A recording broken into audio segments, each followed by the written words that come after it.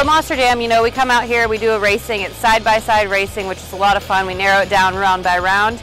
We go out, we have a two-wheel competition where we can ride on the sidewalls, do a donut, anything that involves two wheels. And then, of course, freestyle, which seems to be the fan favorite. We go out there for 90 seconds and just get to do whatever we want, see how high we can jump, backflips, wheelies, donuts, you name it, we try it. I actually got into the sport following McDonough, one of the women at the time that was in the sport, and I just thought it was so cool to see a woman out there in this so-called man's world and dominating. To be out here and be on the flip side of everything, and now I am that woman out here representing for all the ladies, it's really cool. As far as coming out here to Jacksonville, I probably won't have a whole lot of time to see very much. I've been here a few times and where I did have more time, so it's a very beautiful city, and I'm looking forward to, you know, hanging out on the Riverwalk as much as I can.